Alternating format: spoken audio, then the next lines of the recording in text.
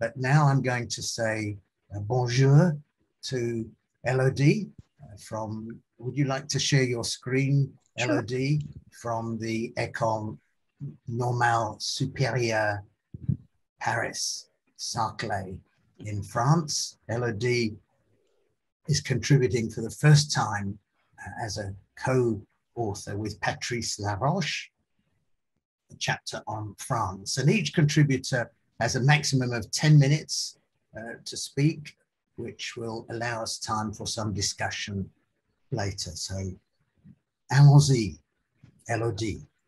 Okay, great. Thank you very much. Well, hello, everyone. I'm very pleased to participate to this session this morning in France. And of course, I would have loved to meet you all in Lund. So my name is Elodie Béthoux. I am a sociologist working at the Ecole Normale Supérieure Paris-Saclay. And as Greg said, my presentation is based on a chapter that I co-authored with my colleague Patrice Laroche, with a professor in HR and labor studies at the Nancy School of Management. So, here it is. So I will start with briefly recalling the main characteristics of the French model of employment relations. France is sometimes referred to as a mixed market economy to underline its kind of paradoxical situation. For instance, as you probably know, it combines one of the lowest rates of unionization with one of the highest collective bargaining coverage, thanks to the state extension mechanism. The French model is in fact well known for resting on strong state intervention in employment relations, as well as on comprehensive social legislation. Actors are characterized by a long tradition of multi-unionism and by shifting strategies of employer organization. From the late 1990s on, in particular, employers have been explicitly favoring company-level bargaining that they were long wary of. The French model is organized around a three-tier system of regulation and bargaining, articulating national, sector, and company-level negotiations. The sector level, the industry level, has long been standing at the core of this system. At workplace level, we have a dual system of employee representation with union delegates on the one hand and elected bodies on the other one, both ensuring a quite significant presence of unions in the workplace, at least for companies with over 50 employees. And finally, from a socioeconomic perspective, the context is one of lasting high unemployment. Apart from these very general characteristics, I think the French case is interesting in regarding its state-led process of decentralization. The process itself has been developing over the past 30 to 40 years now, but the last decade is particularly notable because of an accelerated pace of labor law reforms. These reforms have changed the employment relations dynamics quite significantly. They have also led to greater legal instability in France and to increased controversies among unions in particular, with some of them giving their conditional support to the reforms while others were strongly opposing them. One of the main bones of contentions lies in the fact that these reforms mean shifting away from the traditional hierarchical scheme, the scheme through which law was prevailing over sector agreements, which were themselves prevailing over company agreements. Yet, I would say that this shift is not so much about reversing the traditional hierarchy itself, making company agreements systematically prevailing. It's more about strengthening the autonomy of each level of regulation and widening the scope of company-level bargaining. To give you a quick overview of these reforms and changes, we could state their four main objectives. First, the first objective is strengthening company-level bargaining. The aim of several of these reforms was clearly to anchor union activity and union legitimacy more firmly in the workplace. Thus, new rules were designed to govern collective agreements validity on the one side, and more importantly, to redefine union representativeness. So in that perspective, the 208 law stands at a turning point insofar as unions now have to prove their representativeness by first passing an electoral test, which was not the case at all beforehand. The second aim was to reorganize sector-level bargaining. And this was achieved through a significant merging process, which was going from more than 700 sectoral collective agreements in 2015 to some 250 nowadays. The third step was redefining the dual workplace employee representation system.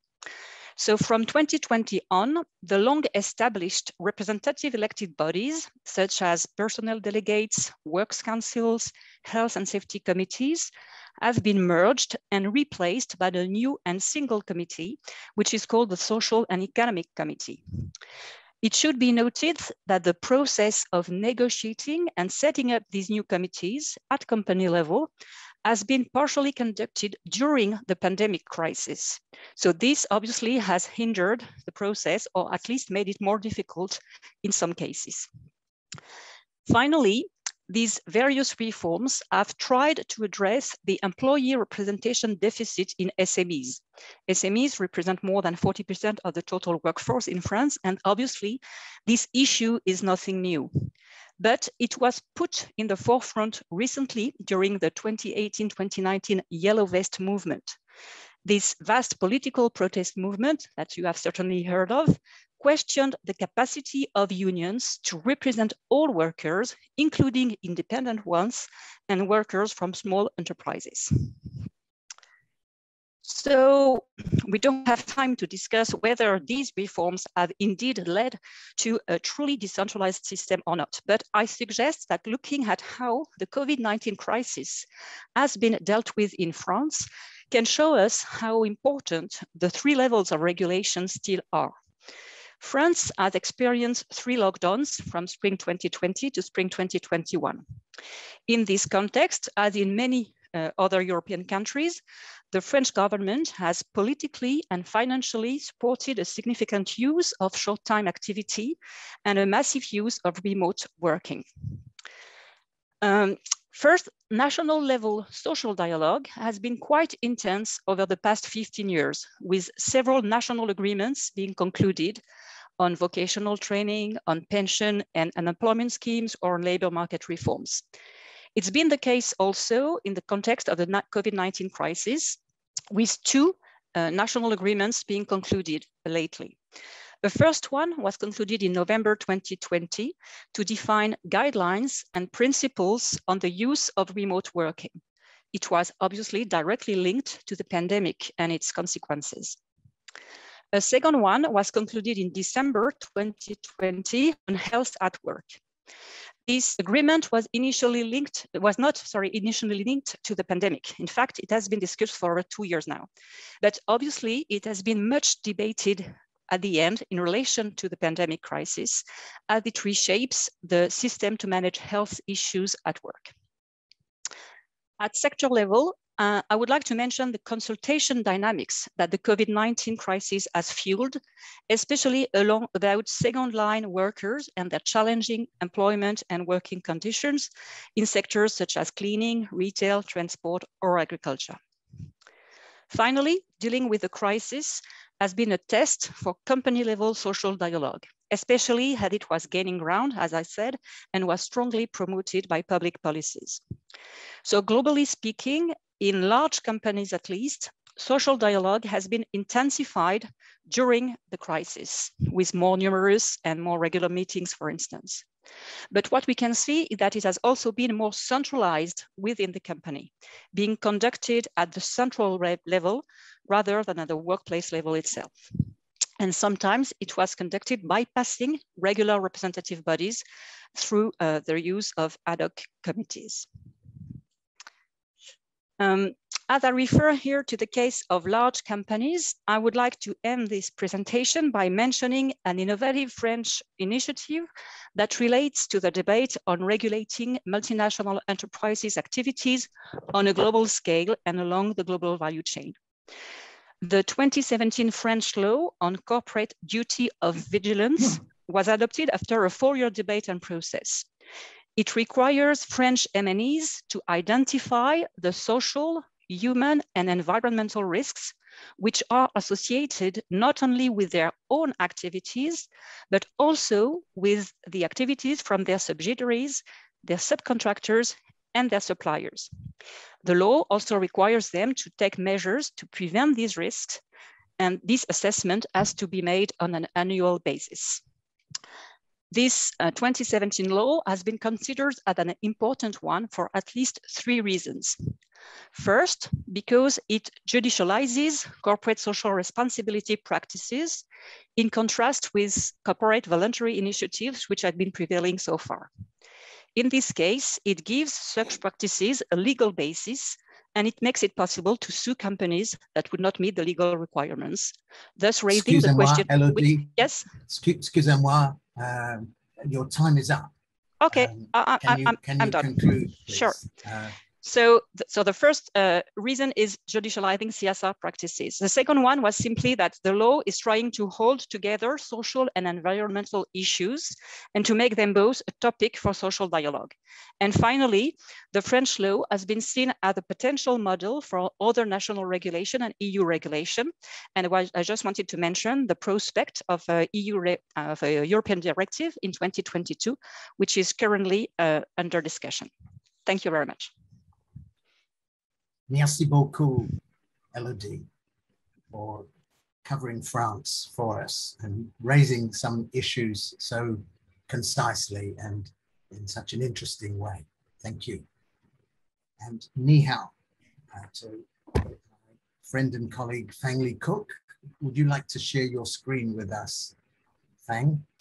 Fang is a fellow professor at Monash University here in Melbourne.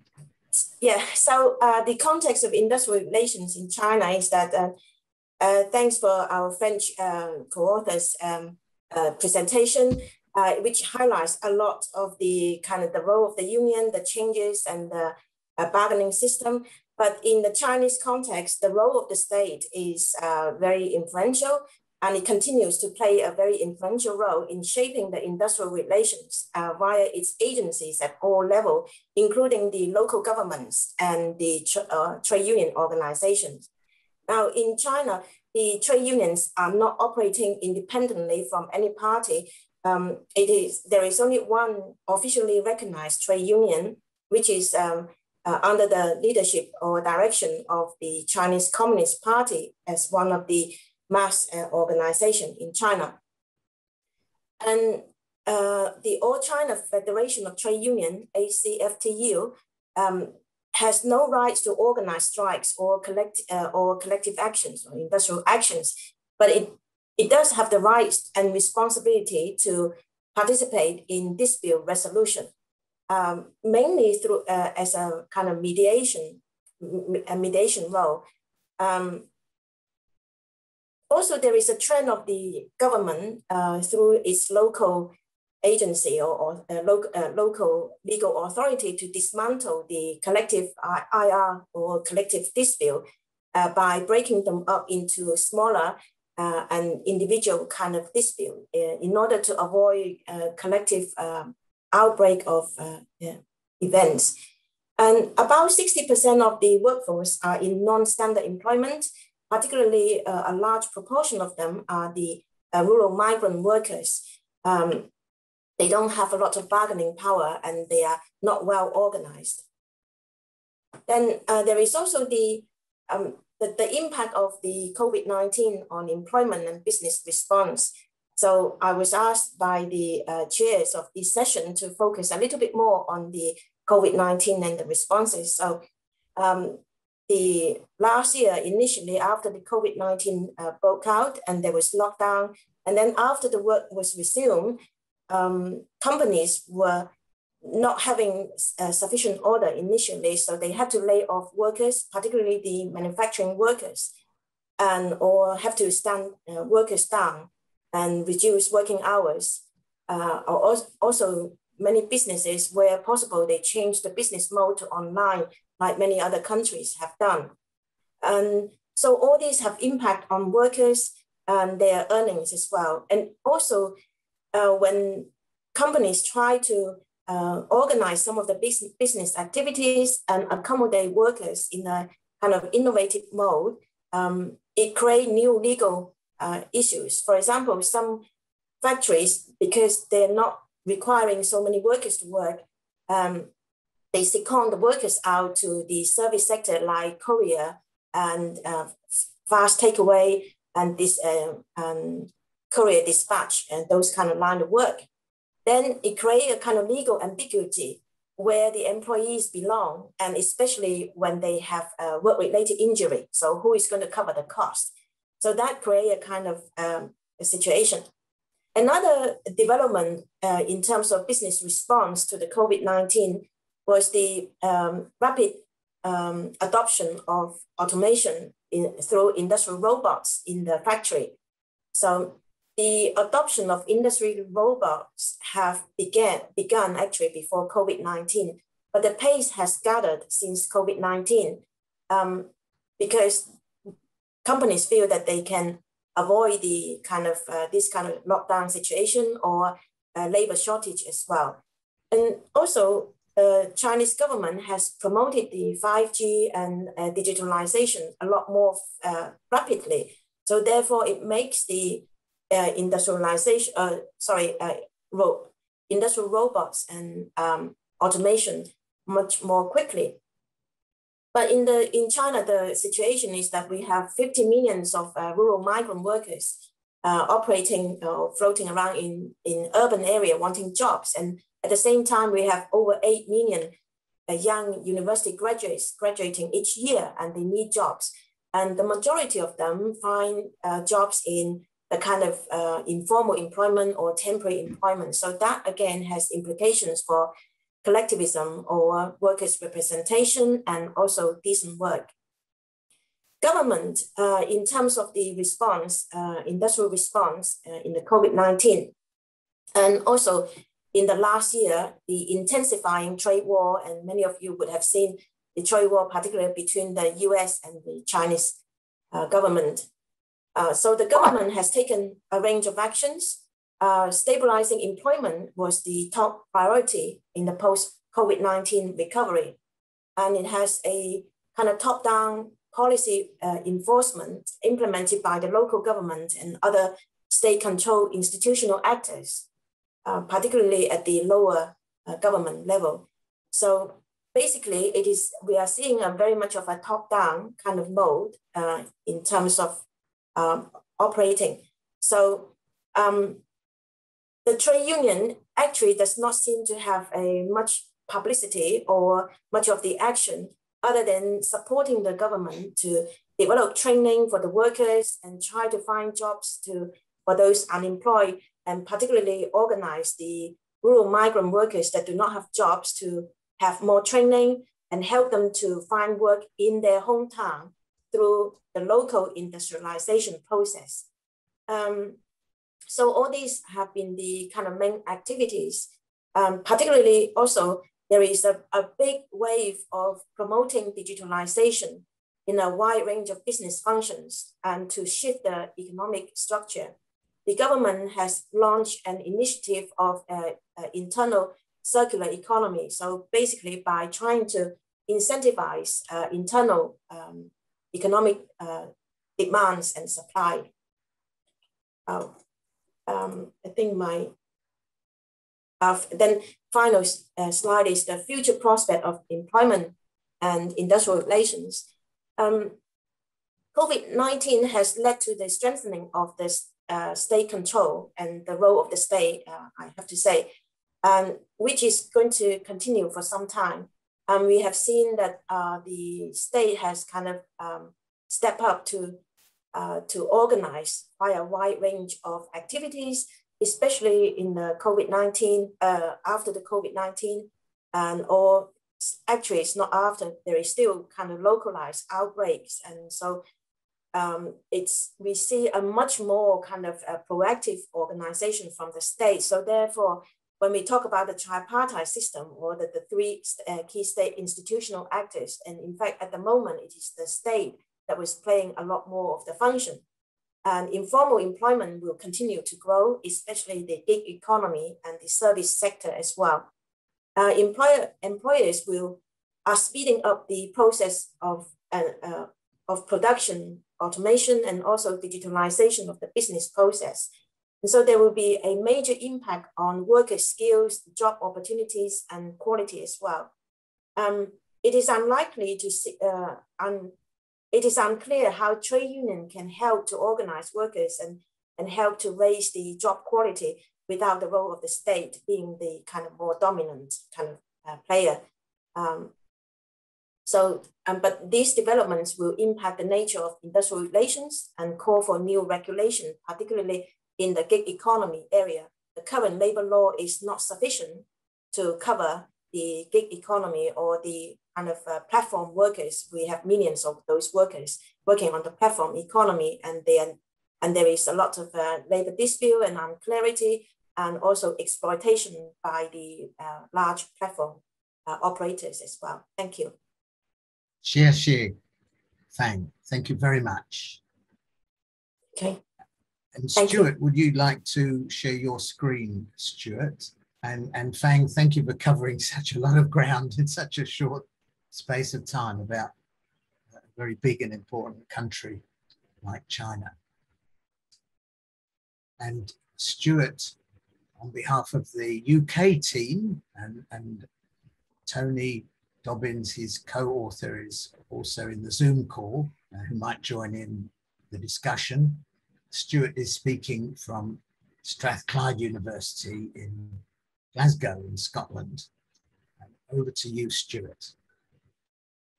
Okay, thank you, Greg. You can see my slide okay, can you? Yes, we can, Stewart, thank you. No, that's great. So thanks to Greg and the team for inviting Tony and me to be part of this book in its 7th edition.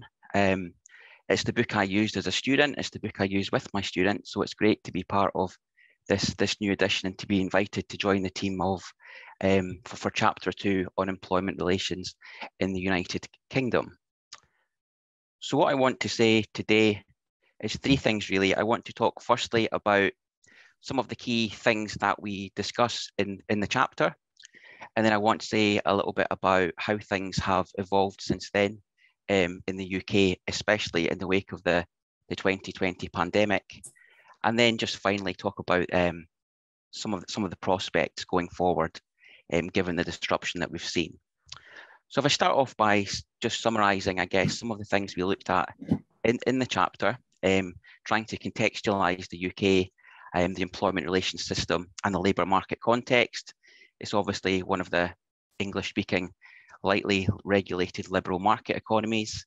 It's an economy now heavily dominated by the private sector, and in particular private sector services. There is a small and important manufacturing sector, but much smaller than it used to be. So much of employment and GDP dominated by private sector services. The public sector is an important employer and continues to be, especially healthcare, education and so on. With the NHS itself, the healthcare provider, nationalised healthcare provider, employing over 1 million people alone. In terms of things that have been important in the UK in the last few decades, I guess, migration has been and continues to be topical. In the last 20 years, the number of EU nationals who had moved to the UK had quadrupled to around 2 million. The number of non-EU nationals who had moved to the UK to work and live had doubled to around 1 million. It's also a nation that was deeply affected by the global financial crisis back in 2008. And one of the interesting findings there was that the impact on the economy on jobs seems to have been less than we might have expected. And there was a bit of a debate as to whether this reflected some sort of flexibility, and if so, what kind of flexibility. But up to around 2020, headline economic indicators were positive, employment levels were high, unemployment levels were comparatively low, and there was a general narrative, at least from government, of a successful recovery, but also a lot of concerns amongst scholars of a real squeeze in terms of the quality of employment on offer, in terms of pay, low pay, in-work poverty, and also flexibility, the increased use of flexible working arrangements. So it's a nation with a tradition of voluntarist collective regulation, but as the late Willie Brown noted, that the collapse of collectivism has been one of the key sort of attributes or characteristics of the UK, with union activity now highly concentrated in certain parts of the economy, especially the public sector. Most private enterprises now have no collective bargaining at all, and for many people in the private sector, their terms and conditions are decided unilaterally by management. Union membership again concentrated in the private sector rather than in the public sector rather than the private sector, and union members are likely to be particular people with permanent jobs, people in larger organisations, people that are older or middle-aged, and people with a middle income. Other debates in terms of the changes in voice and regulation, the flexibility in the gig economy has been a big issue. The focus on the jobs, the success in terms of jobs, but a lot of concerns about the quality of these jobs.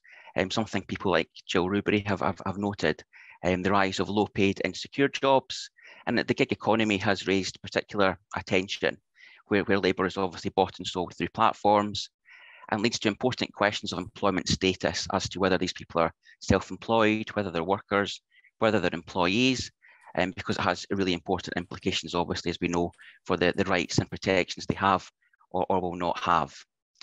The gig economy has also had important implications for representation, with the rise of new unions, for example, to represent workers working in that particular part of the economy. Despite the attention and the controversy, some say that gig workers remain a minority. The CIPD stresses that they remain a minority, and also likes to claim as well that a lot of people like the flexibility that gig work offers, although that statement continues obviously to be highly controversial. And another big theme which we're still dealing with, I guess, is the consequences of Brexit, the withdrawal from the EU, the implications that has for the freedom of movement, the importance of migrant labour to the UK economy, and the implication for employment rights, given that a lot of UK employment regulation in recent decades has come out of EU directives and regulations. So the future on that is uncertain. So those were some of the key themes we addressed in the chapter. What we see more recently in the last sort of 12 to 15 months or so, is the impact of the pandemic, which has seen social restrictions, school closures, illness, 150,000 deaths in the UK, 1 million people plus suffering from long COVID, and the impact that's had on workers. And I think it really has acted to shine a light on the nature of the labour market, because different workers have been affected in different ways, and they've had different experiences and different concerns. So we've had those that have lost their job and have been made redundant, people especially in hospitality, retail, manufacturing, those that have entered government-supported short-time working through the job protection furlough scheme. Again, most likely to be particular workers, the young, those in hospitality, retail and leisure, but it's thought to have saved up to over 11 million jobs, and wasn't used during the 2008 global financial crisis.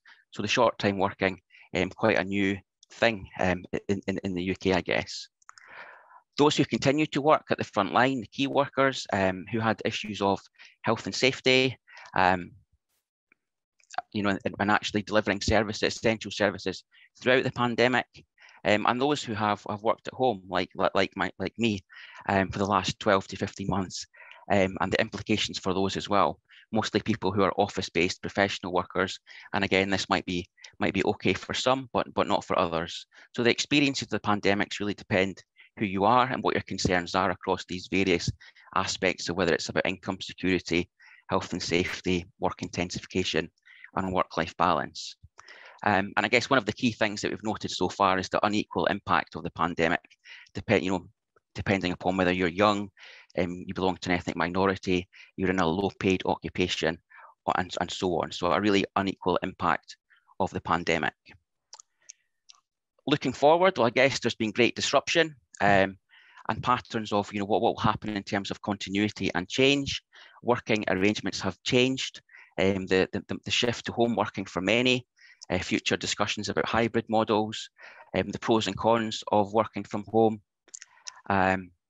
the rights to disconnect, the ability to work from anywhere, as well as potential structural changes. So we've seen one of the casualties of the pandemic has been the retail sector, and the extent to which e-commerce will mean that's a permanent shift, and the implications for employment in that regard, the shift in universities to online teaching and the potential for hybrid or online teaching going forward, the creation of new jobs, but also now we have other labour market implications. We have job shortages in hospitality, in the road haulage sector, especially as many students and European workers are not currently available. And I guess finally, my last point, what does this mean for the future of voice? To what extent will worker preferences be taken into account in terms of shaping the future of work going forward? And how do we ensure that with the change in working arrangements that employees have an effective voice in light of new working arrangements in the future? Thank you. In the middle of the night in the United States, somewhere in New York State, I guess, Harry Katz is the president-elect of ILERA and co-author, along with Alex Coleman, of the chapter on the United States for this edition and earlier editions as well. So take it away, Harry. Thank you for getting up so early. Thanks, Greg. Yeah, it's 12 minutes before 5 a.m. here in New York, and also thanks for involving me both as a speaker here and in the continuing role of the book, and for all the work you and the editors have done on it. So I'm going to focus on sort of recent developments in the United States, and assume that many and probably all of you know much about the basic features of the U.S. Labor relations system. When I teach my undergraduates and I'm talking about recent developments, I often do the simple thing of going to the blackboard and drawing a sad face and a happy face, and talk about the developments that are both sad for the labor movement and those that are more positive. So let me just use that simple distinction and start with the sad face, and that is that, as you probably are aware, the level of unionism and union coverage, we don't have legal extension in the United States. The coverage in the private sector is extremely limited. It's down to 6.5% of the workforce in the private sector belongs to unions and is effectively covered by collective bargaining arrangements. There's been an enormous amount of activity by unions trying to reverse that, many very innovative organizing and representation strategies, but they've not proven to reverse that trend. The latest example is the high hopes that existed regarding the efforts by workers at an Amazon warehouse, a large warehouse, as many Amazon warehouses are, with several thousand workers in Bessemer, Alabama. Many of them black workers, and many of them facing, as you probably know from both movies and journalistic accounts, pretty hard, tough work conditions, made even harder by the conditions during the pandemic. In addition, we had President Biden, for the first time in my own lifetime, the president talking favorably, openly in the press and on various forums about unionism, about how unionism and collective bargaining is a good thing. And so many people, many journalists said, this is it. This is the turning point. The workers are going to organize at Amazon, and that's going to lead the way. And not only did the unionization campaign fail, but it resoundingly failed with a very limited support for the union. There's lots of debate about whether that's due to the legal restrictions on union activity, by management activity, or by the conditions within the culture of Alabama, et cetera, or the nature of the campaign the unions did or didn't run. But nonetheless, there hasn't been a turnaround evident. The labor movement has high hopes for passage of what's referred to as the PRO Act, a really extensive effort to legislatively change things at the federal level. As you may recall, federal legislation has not comprehensively changed in the United States since 1959, even in the face of several efforts to change it. And the labor movement is spending a lot of its political capital in an effort to try and pass the PRO Act. I and some others are very dubious that that act will pass, and even more so, I am dubious that even if it passed, which I don't think will happen, I don't think it will have the enormous effects the labor movement hopes for, but I don't think that will ever get tested. The other negative thing to mention is, and Alex Colvin is really my co-author, is very active in researching on this score, is the increased impact of decisions by the U.S. Supreme Court on labor relations. We haven't had legislative change, but we've had a very aggressive U.S. Supreme Court in various decisions affecting labor relations. And perhaps the most important is a 20-year series of decisions that allow firms to impose mandatory employment arbitration, as it's referred to, requiring that employees, instead of having the ability of going to court to pursue a case on discrimination or harassment of any sort and any other employment right, are mandated to proceed with that dispute through employment arbitration. In addition, there's decisions affecting the public sector, a Janus decision where the court basically upheld limitations on the collection of dues by members within unions in the public sector. So that's the sad face: a stagnant and low levels of unionism in the private sector, and even in the face of enormous effort and activity, no sign of a turnaround, even with a favorable presidential administration. The more positive, maybe even one would say happy face, I'm not sure it's so happy, but it's at least more positive than that gloomy outlook, is a series of things that have gone on.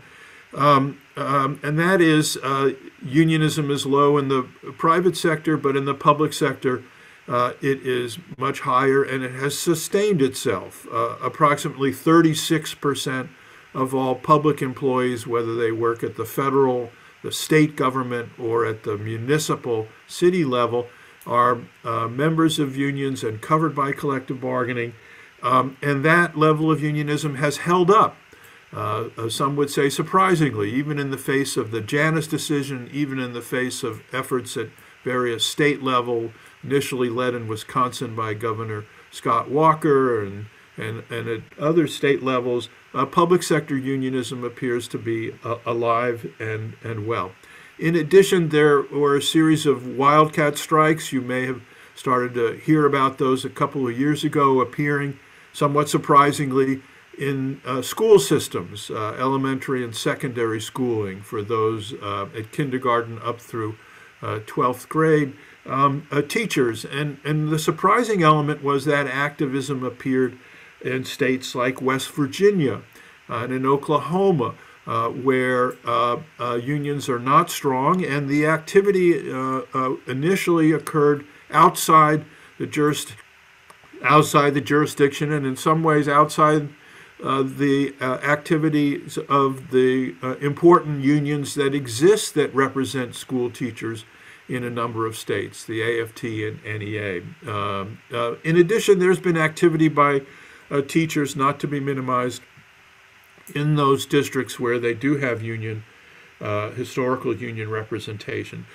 There also are many rights groups that have been quite active.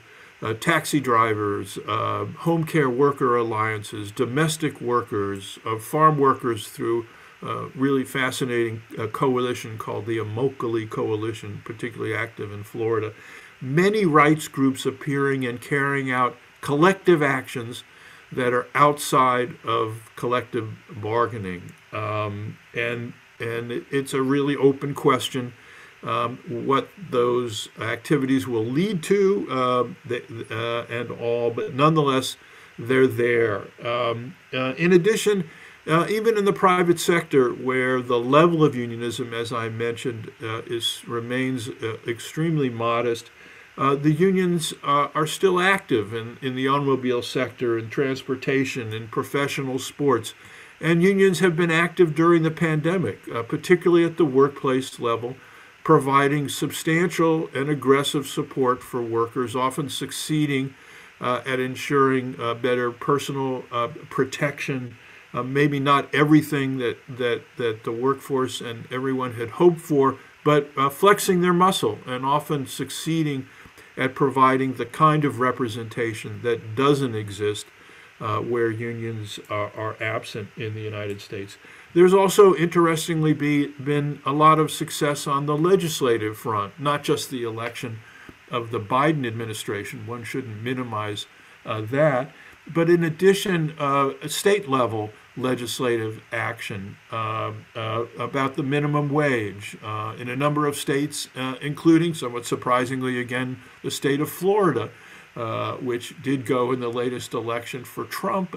They passed a substantial rise in the minimum wage. But in addition, in traditionally stronger union-oriented states on the West Coast and the East Coast, not only substantial raises in the minimum wage at the state level, but a legislative action at times trying to reverse or limit the consequences of those Supreme Court decisions, actions trying to limit, for example, a mandatory arbitration.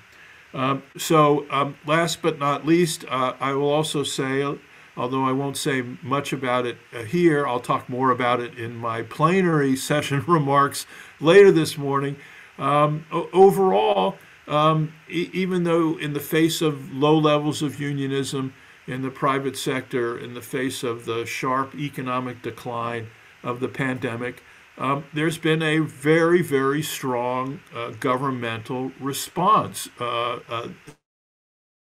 It doesn't look to me as if one would characterize the response in the last year and a half as neoliberalism of the sort that some of our colleagues have said we're all doomed to suffer from forevermore.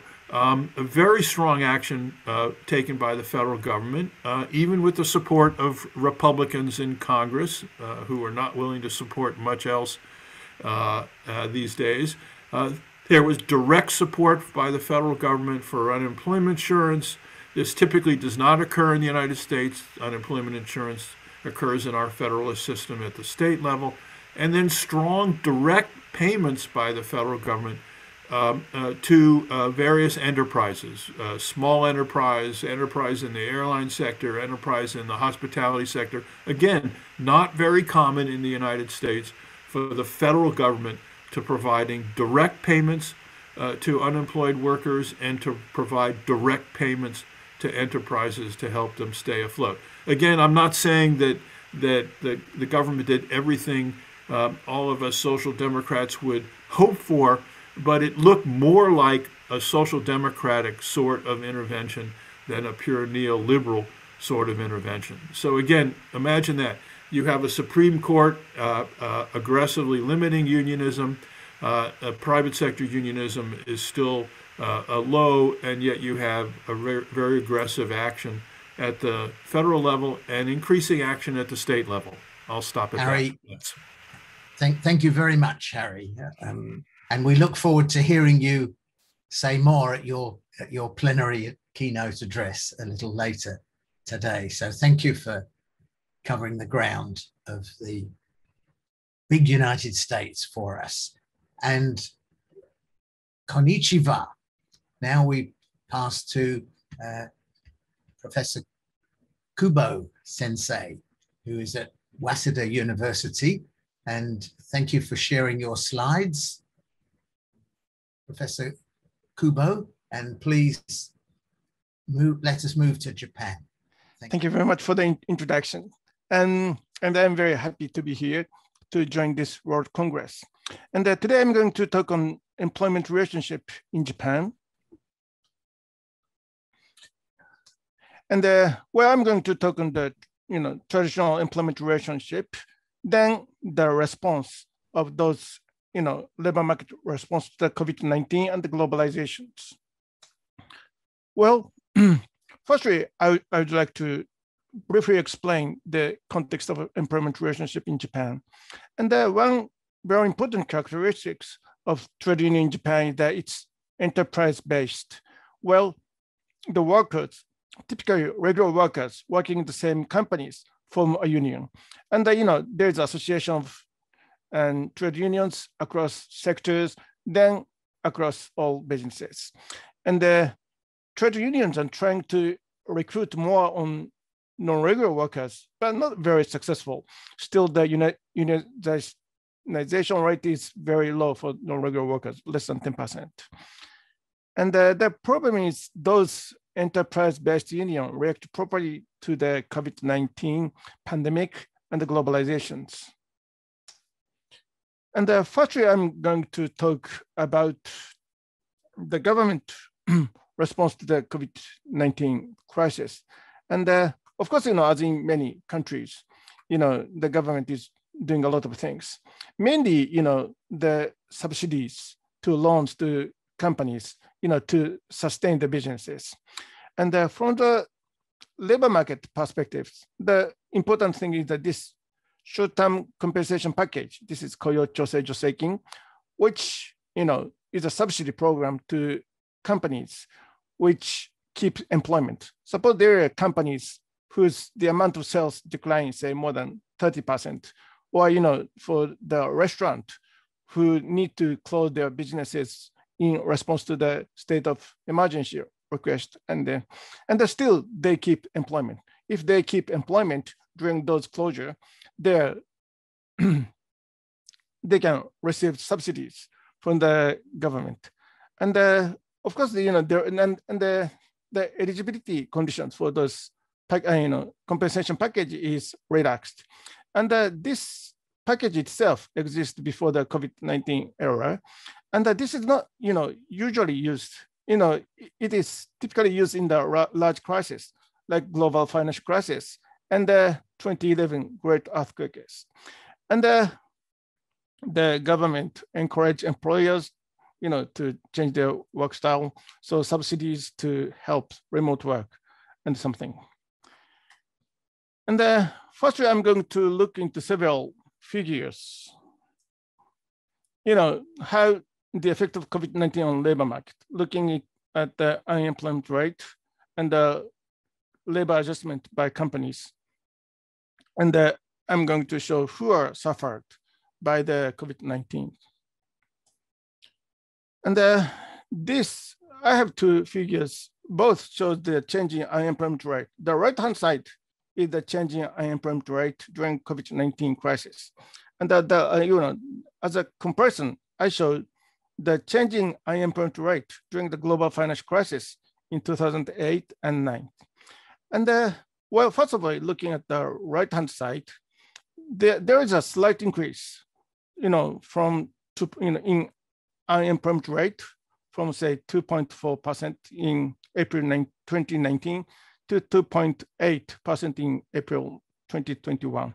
So the increase is does not look very large, and the impact looks not so large, say, compared with the global financial crisis. And I'm going to show the next figure, which shows the proportions of companies which conduct some sort of, the reduction in labor inputs. And well, this shows the proportion of companies which conduct the reduction in labor inputs in this two period, COVID-19 pandemic and the global financial crisis. And if we look at the right-hand side, well, there's an increase. And well, not very small. The figure is not small. It's around 50%. So 1 in 2 companies do some kind of reduction in labor inputs. But the reduction in labor inputs does not necessarily mean layoff or dismissal.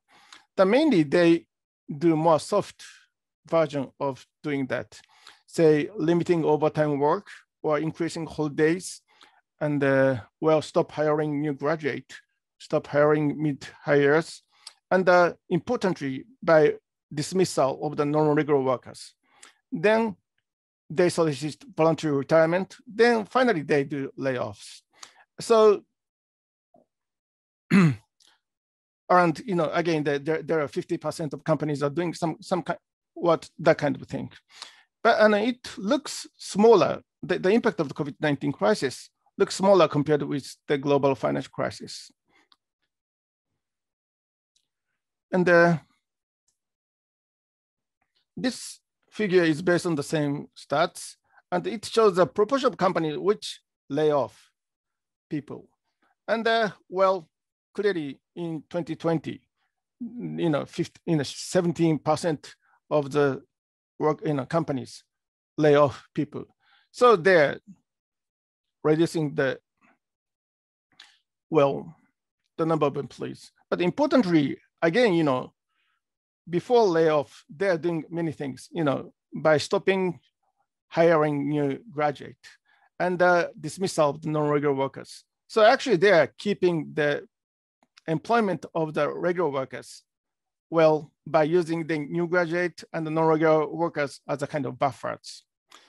So I'm going to show this from the different perspective. And this is the change in the number of regular and non-regular workers, the change in the number of workers. The red one is the non-regular workers, and the blue one is the regular workers. So it shows who are suffered during the COVID-19 pandemic. And it is clear that, the red line is very negative, while, the blue line is positive. That means, the employment of the regular worker is protected, but the company heavily reduced the employment of the non-regular workers. So which is very consistent with the previous figures. And I show you this for the male and female version. So this is the different figure, which shows changing the number of workers, male and female. So who are suffered, male and the female version. And again, there's a reduction in workforce in 2020 something. And but it looks clear that the employment of the female workers decreases more than the employment of male workers. Of course, many proportion of the female workforce are non-regular workers. More than 50% of the female workforce are non-regular workers. So that's not surprising. But again, it is shown that, the unemployment rate is relatively simple, but that's achieved by reducing the employment of female workers and the non-regular workers and stop hiring of the new graduate. And I'm going to go the next thing. There's one and a half minutes left. Okay. So please, thank you. So I would like to stop in 1 minute. So I'd like to talk about the globalization, the different thing. And one of the most important aspects of globalization in Japan is that, the stronger power of the financial market, capital market. That leads to the, more mergers, acquisitions, divestitures, the sell of the union and the company or something like that. And that there are many institutional change to strengthen the power of the capital market. And there's one very big impact on the enterprise, the trade union employment relationship. Well, those regulations are on the financial market, and the only expert on the financial market are called when they reform capital market. But considering this is an enterprise-based unions, when two companies merges, the enterprise-based union merges as well. And the one company split into two, so does the enterprise-based union. So there is a huge impact on the globalization, the huge impact on employment relationship. Then well, and then we need to think what's happening here. And that's all. Thank you very much. Domo arigato. Thank you very much. Thank you, Professor Sensei Kubo. And Japan's another. All of these countries are so interesting. I just wish we had more time to drill down into the detail, which you and other contributors do in your various chapters in the book. But now we have an opportunity to have some discussion and question and answer. And my good colleague and friend from Sydney University, Chris Wright, is going to moderate the question and answer discussion. And Chris is a co-editor with us on the book, not only on the current edition, but also the previous edition as well. Over to you, Chris. Thanks, Greg. And I might just take the opportunity to thank all of the contributors and presenters, Elodie, Fang, Stewart, Harry, and Katsuyuki for your wonderful presentations, and also to Mia for very generously taking the time to launch the book. So one of the challenges, I might just say before we get into the question and answers, was producing this book in the middle of COVID, because the first drafts of the chapters were due just before the pandemic. Little did we know the pandemic hit. And then we had the task going back to the authors and saying, if you could, try to incorporate some of the initial responses of governments and employers and unions to the crisis. And it was great to get a sense of that in the presentations there, and to hear some of the similarities that are emerging, perhaps evidence of convergence around the use of government subsidies, increase in working from home arrangements, and also the uneven impacts across many of the countries. Women typically bearing a disproportionate burden of the crisis than men, and insecure workers and younger workers compared to secure and older workers. And I guess these are things that will be the focus of much comparative work in the coming years, I'm sure. So without any further ado, we've got about 15 minutes for question and discussion.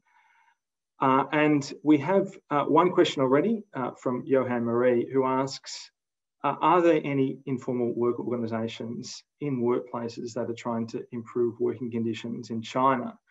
So Fang, I might just put this question to you first, but this is a question also for potential consideration from the other contributors, because it is something of a theme that we saw through several other chapters in the book around the rise of informal work organisations. So Fang, what's your response to that question? Yeah, thank you, Chris, and thank you, Johan, for your question. There has always been some forms of NGOs organizing the informal workers or the workers in the manufacturing companies, especially in the export-oriented zones in the southeast part of the China. But these are quite localized, and it does not last very long, or does not form a sustained kind of force of workers organizing independent from the state or from the official trade unions organizing.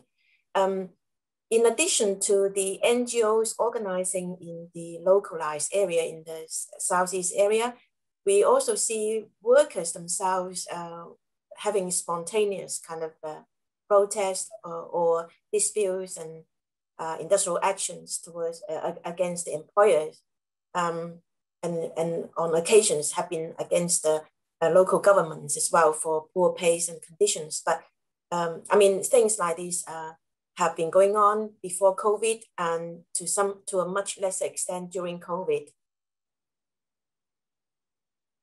Thanks, Fang. And I might just ask the other presenters and other contributors if this is something that you see as potentially significant in the countries that you've written on.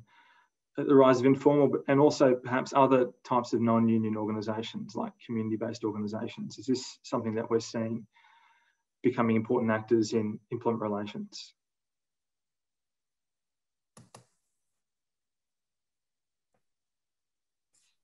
Chris, you're asking other countries, right? Yeah. Tony, did you want to say something about the UK? Yeah, thanks, Chris. Yeah, and thanks for the question. I suppose in the UK context, you've had a number of grassroots, unofficial, smaller unions emerging, for example, in the gig economy, and they're taking on the big gig economy employers like Uber and Deliveroo. So, and they've just emerged almost organically from the grassroots, like the independent workers of Great Britain, quite small, quite agile unions, yeah, who are emerging, particularly in the gig economy.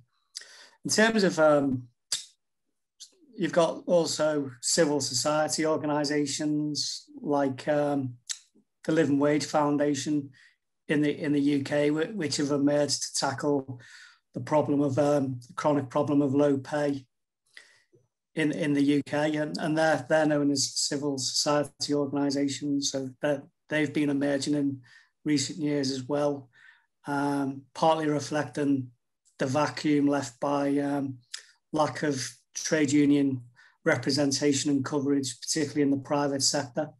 So they'd be two examples of, firstly, of unofficial new trade unions in the gig economy, and then secondly, new civil society organisations like the UK Living Wage Foundation.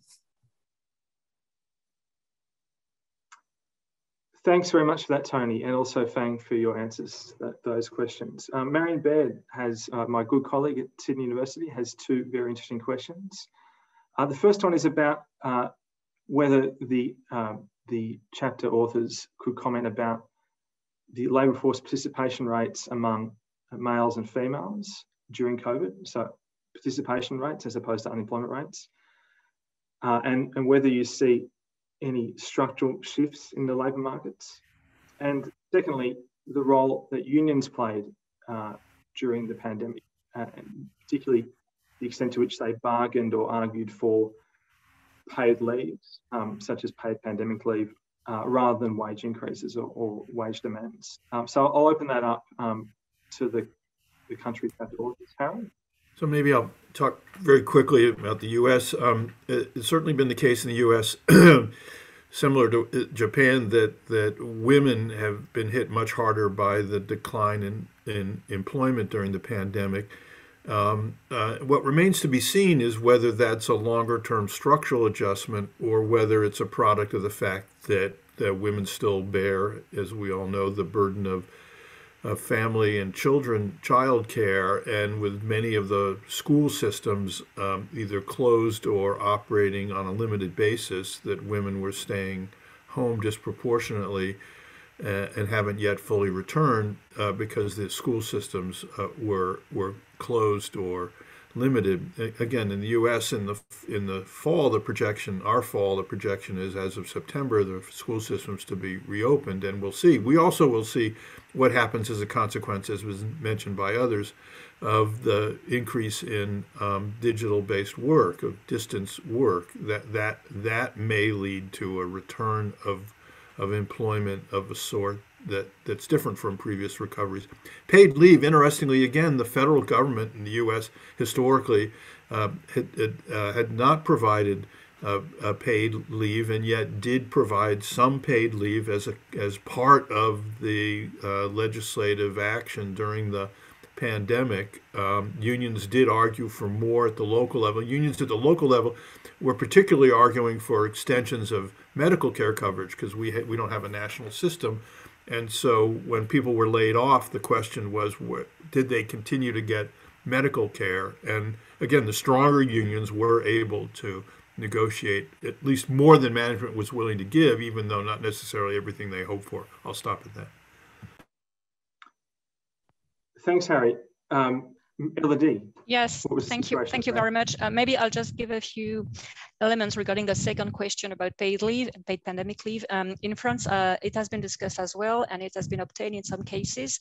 And I think, as for instance, when employees could justify that they needed this leave to take care of their children, in particular when the schools were closed. So it was a paid pandemic leave, but conditional to the fact that you had your kids at home and you had to take care of them. So, but it's been discussed in this perspective, for instance.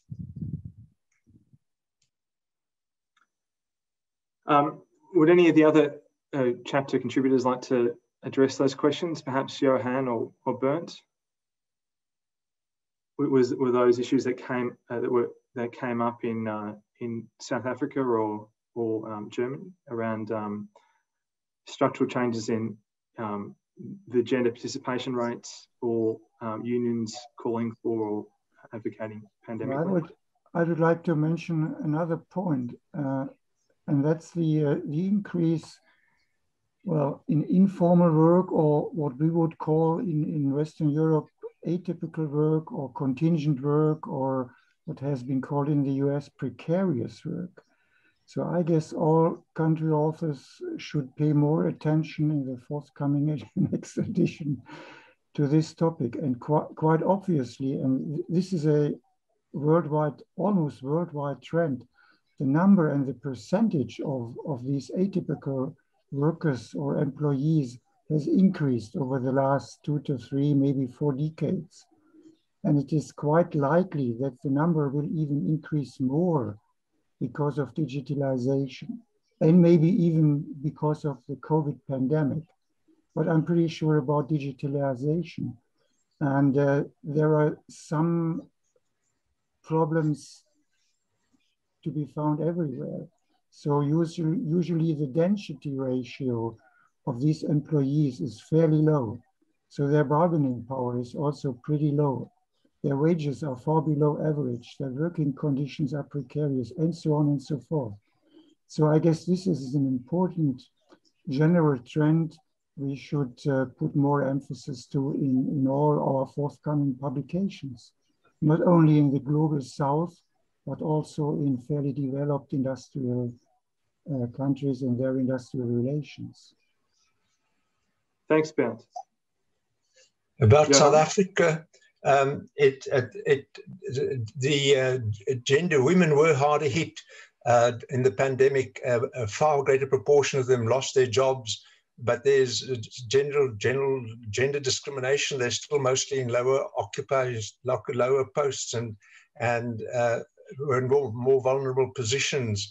But South Africa in this sense is different, that gender discrimination is minor compared to race discrimination. The immense inequalities are still between the different races in the country. And of course, the impact there has been, and it has got terribly high unemployment. We are now standing at a 33% unemployment rate. So those are factors that are very prominent in South Africa. And just a little bit more, we have a very strong public sector union. They all negotiate in one forum, and they are paid much better than private sector workers, but they are threatening to strike if they don't get the increases they're demanding at the moment. So we might face a strike by 1.3 million public sector workers within the next few weeks. Thank you. Wow, thanks, Johan. We have 2 questions that have come through the chat, and this, I think, mate, will take us to the end of the session. So the first one's from Braden Ellum, who says that, listening to Elodie, Fang and Harry, it seems that the state is the key player in the structures of industrial relations. Is that the case? And if so, does this jar with the traditional focus of the varieties of capitalism framework, which I guess remains the dominant theoretical framework for comparing different national employment relations systems? So I might open this up to anyone who wants to answer it. Are we seeing a reassertion of the state in national employment relations systems? And does this, if so, require us to come up with perhaps a new theory of comparative employment relations? Anyone want to answer that question? Harry, perhaps, or Fang or Elodie, given that the questions Thanks, Chris. Thanks, Fang, Chris. sure. It is true that certainly in China, the role of the state has become more accentuated in organizing the employment and employment relations and other aspects of the work and life as well in China at the moment. And in fact, in the conclusion of our book, this edited volume, we did say that there are several areas which is converging. And one of that is the role of the state in kind of converging. Although the role of the state is borne out in different ways in different countries, some through more a stronger role in legislation in the democratic countries, and others through the more hands-on organizing of employment.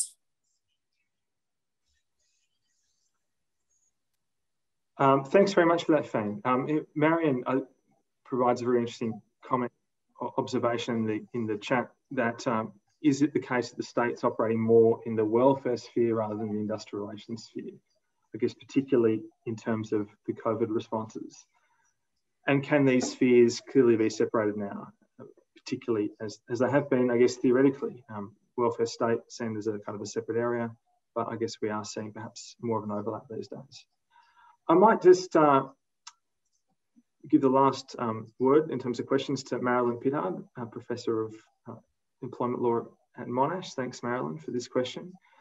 Firing and rehiring employees on lower wages by employers has been a feature of the UK during the pandemic.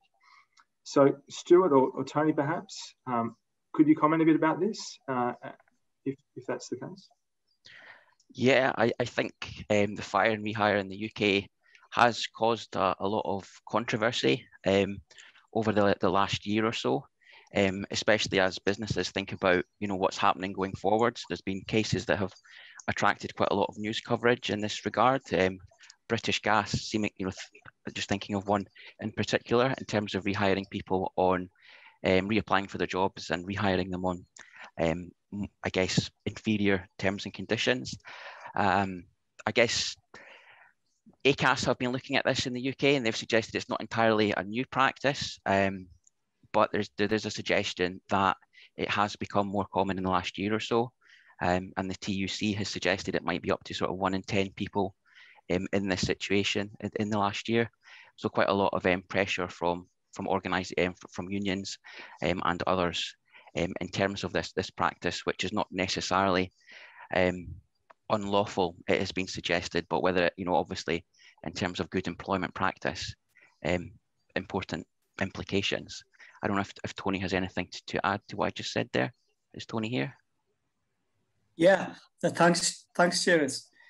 Yeah, I think it's been opportunism by often large, highly profitable employers like British Gas to engage in firing and rehiring practices. And the problem is the system of employment law in the UK it seems to me, is no longer fit for purpose. It's outdated. There aren't sufficient protections to prevent employers opportunistically engaging in firing and rehiring practices. The UK Conservative government are supposed to be implementing an employment bill to help strengthen protections in the labour market, but that hasn't yet appeared. So yeah, I think it's been opportunism by particular large profitable employers using COVID opportunistically to engage in these kind of exploitative practices. And the system of employment law needs strengthening in the UK. It's outdated. Thanks very much for that, Tony and Stewart.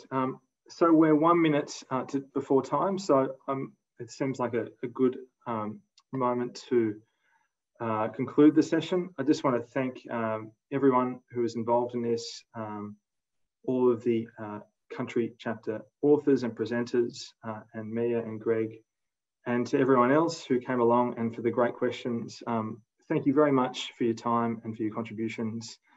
And thanks also to the ILERA support team who provided such great support behind the scenes. So particularly Hedvig. Thanks, Mia, and for organising such a great Congress. It'd be great to be in Lund, but this is a pretty good second option, I think, and really appreciate everything you've done. So enjoy the rest of your time at the World Congress, everyone. Hope to see you in other sessions, and thank you very much for coming to this one. Thank you. Thank you, thank you, Chris, for organising and chairing the session. Thanks, everyone. Bye-bye. Thank you, everyone. Bye. And thank you. See you at another session, not least the address that Harry Katz gave us a taster of in his discussion here. So thank you, everyone. Thanks, everyone. Bye-bye. Bye. Have a nice day. Cheers. Bye. Merci beaucoup. Domo arigato.